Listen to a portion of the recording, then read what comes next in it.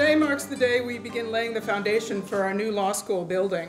Looking at this building site now, it's hard to believe that it was just 2 months ago that people started hammering away at those incredibly thick concrete walls.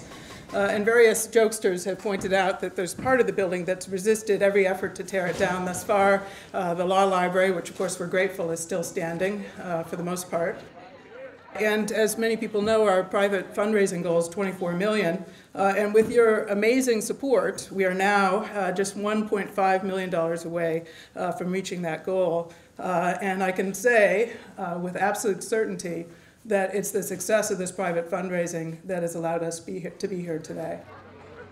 I have to give particular thanks to the Law Foundation of British Columbia, because it was the Law Foundation's matching funds of $12 million that allowed us to go out into the community and to seek private support at an unprecedented level.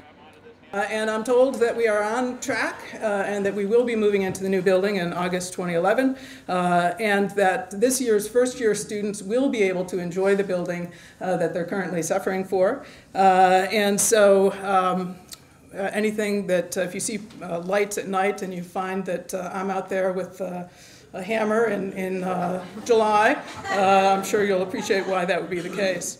I'd now like to introduce Yun Li, who's the newly elected president of the Law Student Society, to speak on behalf of our current students and speak about the building project. Yun. So I had quite a hard time trying to decide how to address everyone here.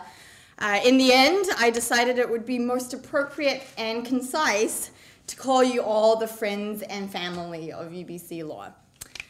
Because I think only friends and family would be so kind, so generous, and so helpful to help make this new building happen for us. So thank you all for being here, for your support today.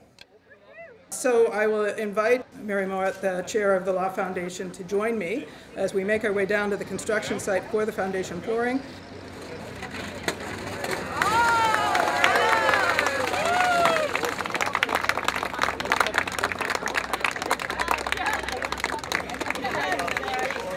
Given that we have so much thanks to give, I hope this will be one of many celebrations we have over the next 18 months, and that this is sort of a marker for the way in which our students, faculty, and people in the profession can come together in not too long a time, beginning right across the street, and actually share in the benefits of the new building, and to work with each other and do all we can to make sure that all the investments that have been made in this building give fruit to the promise and to the hope that we have in our hearts for what it would mean to have a place where students can have access to the best available learning and where people in the profession will be able to come and discuss with faculty and students the challenges facing our society and how we can all work together towards justice and a better world.